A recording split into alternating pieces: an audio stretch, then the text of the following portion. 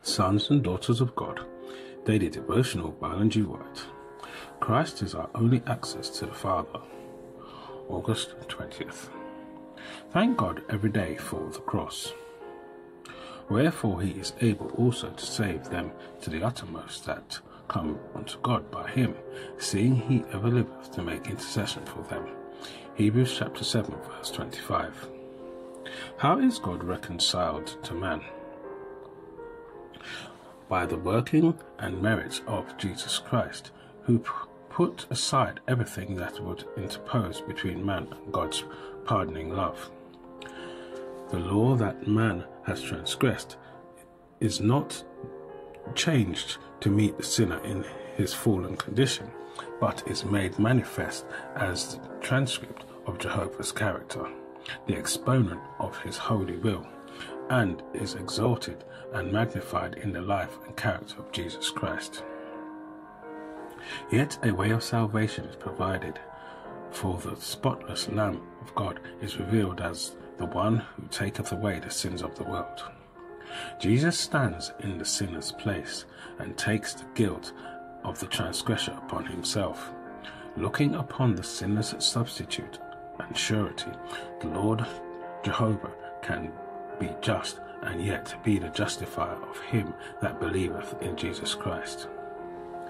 To him who accepts Christ as his righteousness, as his only hope, pardon is pronounced, for God was in Christ reconciling the world unto himself.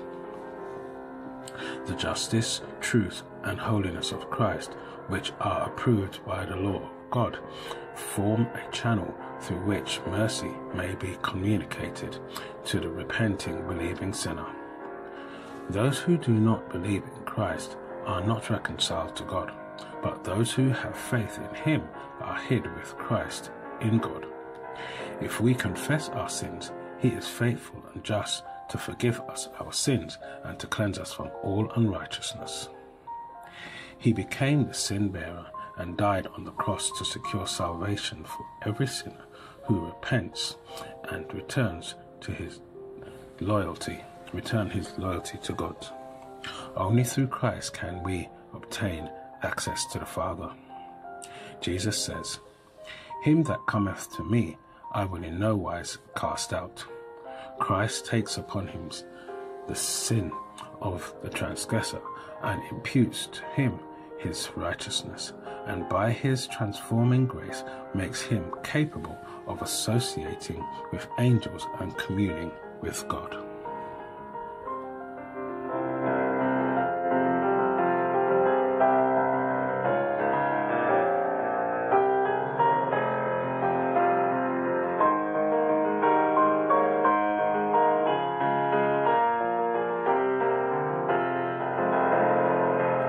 This is your daily devotion. We thank you for listening. We hope you can join us again tomorrow. Please also check the YouTube comments for any further study notes.